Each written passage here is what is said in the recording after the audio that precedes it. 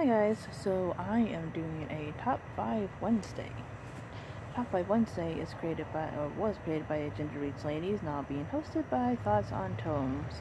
And for the next couple months, it's pretty much a free-for-all kind of thing, I guess. I don't know how many people are going back and doing old ones, but because I haven't been on Top 5 Wednesday that long, there's some that I missed. So I am going to be listing 5 non-YA books that I like, and I'm starting to realize that I need to read more. So at number 5, because I don't remember a whole lot about it, just because I've only read it once and not a lot of people talk about it, is Low Moon, which is a graphic novel, actually. There's like little segments and everything in it. I enjoyed it. I think I want to pick it up again to kind of get a better feel of it. Number 4, what the heck do I have on my list? Number 4 is one that I also read, actually a while back, at least almost 10 years ago, and that's The Queen of the Damned. I just love the flow of this book and the writing style. I don't remember too much about the movie, and I'm kind of glad because everyone says the movie sucks. I really did enjoy the book. It was just fun to read, and I want to get back into the Vampire Chronicles. Number 3,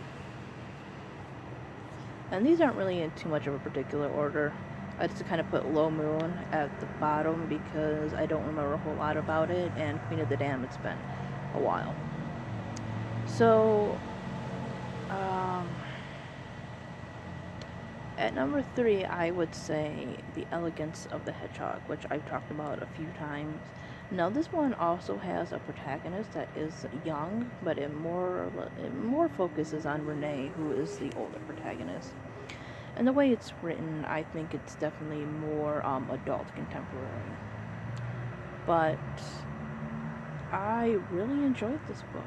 It's not for everyone, like I said. It's most of it's dialogue. There's not a whole lot going on. It's the thoughts of an older woman who doesn't think she is worthy of basically intelligence and things because of her place in society.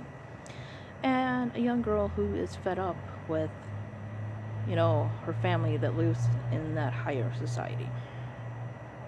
So it's dual perspective, and it's very interesting. Then a new read that I read this year and I reviewed and really enjoyed would be Midworld. It's probably one of the oldest books I've read in a while. Fantastic sci-fi, a lot of imagination. If you haven't read it, I really recommend it. I'm glad I picked it up. And then finally, one of my absolute favorite books of all time. I've heard this mentioned as both adult and young adult, but honestly, the way it's written and the things that happen in it, I would definitely recommend it for much, much older people. And that is The Lovely Bones. It is dramatic and fantasy, or is it drama and fantasy, and it's heartbreaking, and yeah, it's another one you need to read if you're prepared for that kind of heartache. So that is my Top 5 Wednesday for today. Thanks for watching, guys.